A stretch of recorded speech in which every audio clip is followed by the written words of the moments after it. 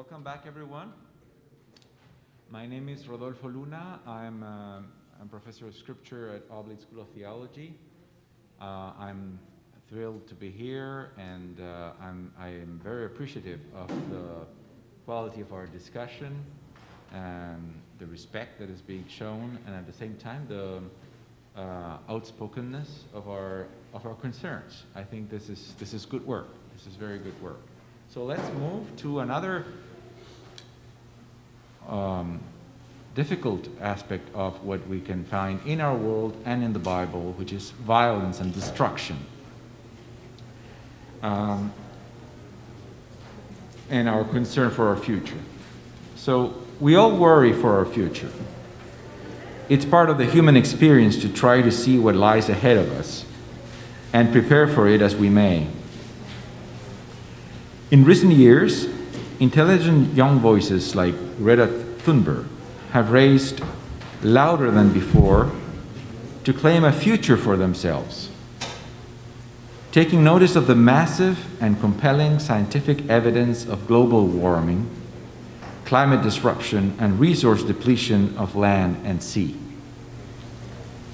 This past August 2021, the Intergovernmental Panel on Climate Change of the United Nations delivered an updated estimate whereby global temperature will increase by 1.5 Celsius, that is 2.7 Fahrenheit, above the average temperature of the 1900s in 20 years or less, in 20 years. And that is the best scenario, mind you. If we do not cut emissions by half by 2030, that is in 10 years, if we don't cut the world's emissions by half by 2030, we will see the global temperature increase by 2.7 Celsius, which is 4.9 Fahrenheit. This is probably within my lifespan, and certainly within yours. We're talking the 2040s. We're already experiencing the impact of human activity-driven global warming in the world and in the US, with stronger, more frequent, more devastating fires in the West Coast, all the way up to Canada, and hurricanes in the Southeast. Indifference is most preoccupying.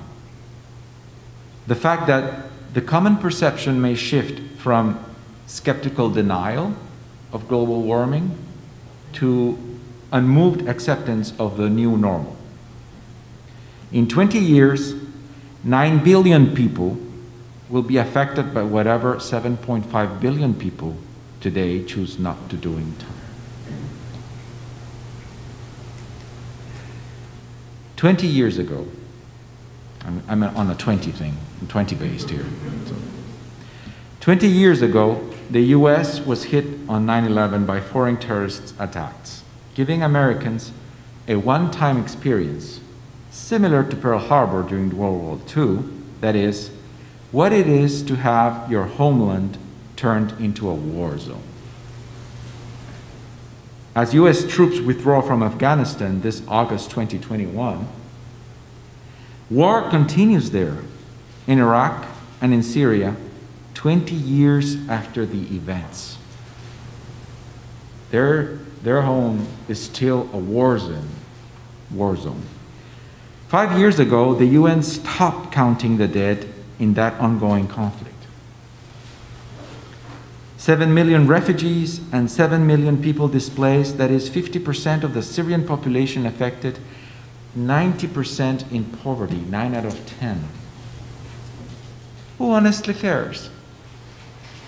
Their predicament, 20 years later, 10 years later, is no longer headline news. War has become the new normal in many parts of the world, and we live with it. With ever-growing populations struggling to grab much-needed resources and very few people ready to share, famine and war both lie in our future, and who knows when, maybe even at our doorstep. 20 months or so ago, a deadly virus spread throughout the globe, hitching a ride through our complex transport network of planes, cruises, trains, and cars. By the end of August 2021, it had infected 218 million people, killed 4.5 million, and is far from being contained in spite of efficient vaccines tested and produced by science in a record span of time. The World Health Organization reports lower income countries lose more lives to communicable diseases than to non-communicable ones, COVID or not, which clearly shows that pandemics do not strike fairly among countries, even when widespread. Catastrophes, war, famine, pandemics. Where is God in all of this? How may we Christians make sense of the state of the world? And how may we profess our faith in a benevolent God and nurture hope in a viable future for all? Many Christians wield the book of Revelation, the Apocalypse, as a harbinger of doom and find confirmation of its prophecies in all the calamities that befall us. In their doomsday reading of Revelation, God would be angry at our behavior and ready to wipe us all out for good. Strange creator, this God willing to destroy the world. Yet, this is the most widespread understanding of the book. Even the words apocalypse and apocalyptic have taken on the meaning of catastrophic in common parlance, against the etymological meaning of revelation or unveiling. Instead, we should ask, what is being unveiled in this book? Let's look at a particular passage of interest, the opening of the 7 seals in Revelation 6. Revelation 4 has shown the heavenly court, and Revelation 5 generated dismay at a book in God's hand, sealed with 7 seals. On the slide, it's below the Lamb. That no one was able to open until the Lamb who was slain and appears victorious comes forward, worthy of opening the seals. Clearly, the image, the book contains material that only God knows, and John is relieved to see that Christ may unseal the book and reveal its contents. When Christ the Lamb opens the first 4 seals, 4 horsemen come forth, one at a time. These are the infamous horsemen of the apocalypse, harbingers of doom. An image taken from the prophet Zechariah, chapter 1, and then adapted. The first one is armed with a bow, rides a white horse, is given a crown, and rides to conquer. At first, we might think of Christ the King, since he is portrayed riding a white horse in Revelation 19 towards the end of the book. But then it wouldn't be ominous at all to see Jesus riding to victory here. And this first rider wields a bow, whereas the very last rider of the book in Revelation 19, the white rider in Revelation 19, wears a cloak dipped in his own blood, and his weapon is his tongue. That is what he has to say. Thus he is a true witness, a martyr, not a conqueror. This first rider closely resembles, mocks Christ, but is probably not him. I think it represents human ambition. He was set out to conquer. Human heroes or leaders striving for glory and deceiving us into believing they are on God's side when they are really only looking after their very own interests. The second rider is given a sword and rides a red horse. He is given the power to take peace away from earth so that people slaughter one another. This clearly refers to war.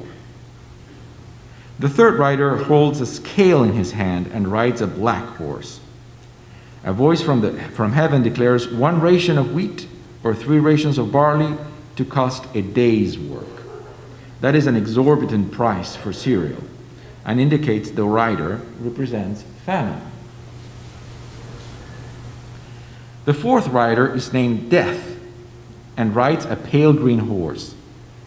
The Hades, or realm of the dead, follows closely the rider. This shows how quick it is to fall sick and die when a plague or pandemic is unleashed. So, 4 horsemen ride across the earth, and their order seems important. Ambition leads to war, which in turn leads to scarcity and famine, people uprooted and displaced looking for food, the best conditions for plagues and pandemics to spread. Even as these calamities spring forth with divine permission, something the passive voice of the verb conveys, they do not represent God's hatred of the living world. Rather, they seem to flow from human sin, and God simply allows the consequences of our greed to unfold. And that is God's judgment. Divine command actually restrains the devastating effect of human sin by limiting its scope. Only a quarter of the earth falls prey to war, famine, and plague, according to Revelation 6:8.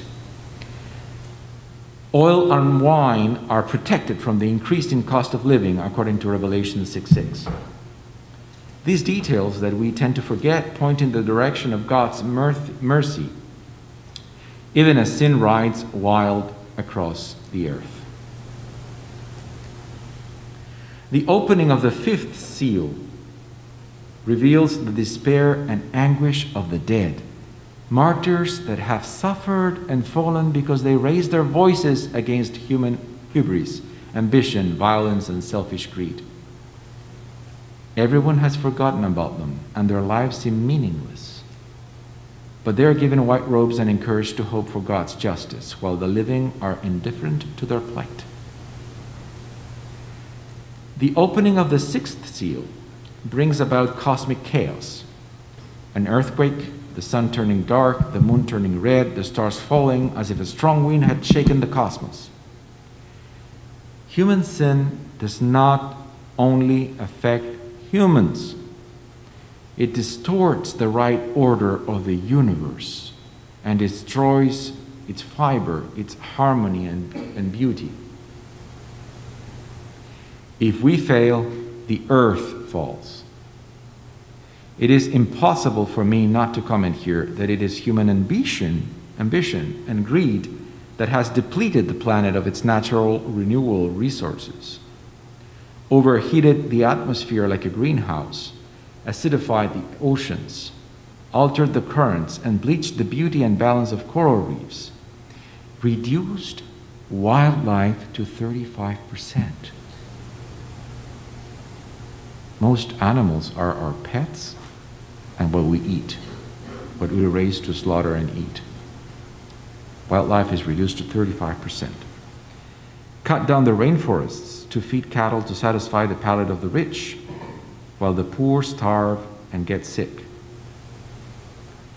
Our grandchildren may never be able to imagine what our Garden of Eden looked like before we turned it into a desolation of concrete, plastic waste, and dust. After all this, the opening of the 7th seal deserves half an hour of silence in heaven. In Revelation 8:1. We may take a moment of silence to reflect on the violence that we have unleashed on earth, while often blaming God for our lack of resolve to do the right thing now.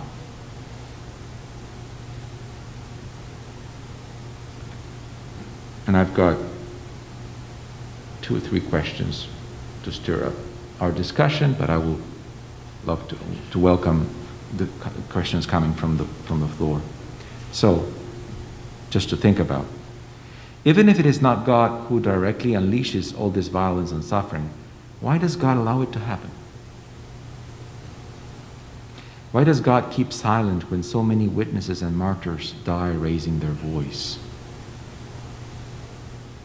What good is it to reveal this judgment 2,000 years ago if we are still at it and nothing has changed, or rather got worse.